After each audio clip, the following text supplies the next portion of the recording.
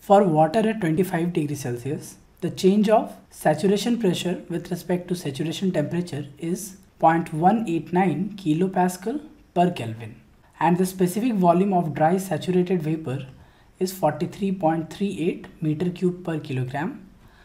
Assume that the specific volume of liquid is negligible in comparison with that of vapor. Using the Clausius-Clapeyron equation, an estimate of the enthalpy of evaporation of water at 25 degrees Celsius is, according to Clausius-Clapeyron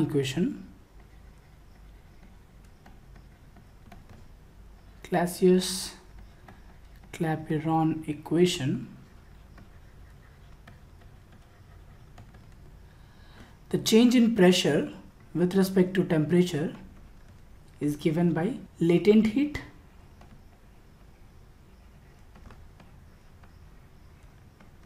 multiplied by saturation pressure whole divided by saturation temperature square multiplied by R, the gas constant. Now using ideal gas equation, P V by M is equal to RT. Now let's write V by M as specific volume. So V is equal to RT. Now from here, P by RT is equal to 1 upon V, the specific volume.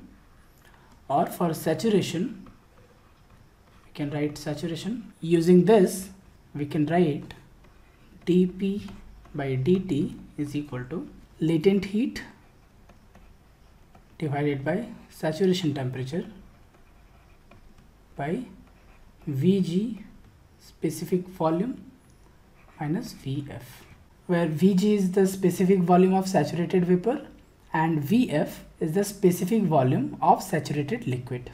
So here Vg must be much greater than that of Vf. Okay. Now in the problem we are given dP by dt, that is 0.189. This is equal to latent heat divided by saturation temperature, that is 298 Kelvin, multiplied by Vg, which is 43.38 minus Vf, that is 0. So from here we get latent heat is equal to 2443.24 kilojoule per kilogram. For more information, you can refer to the NPTEL course, Lecture 29, the second law of thermodynamics, Clausius-Clapeyron relation, on Introduction to Atmospheric Science by Professor C. Balaji of the Department of Mechanical Engineering at IIT Madras.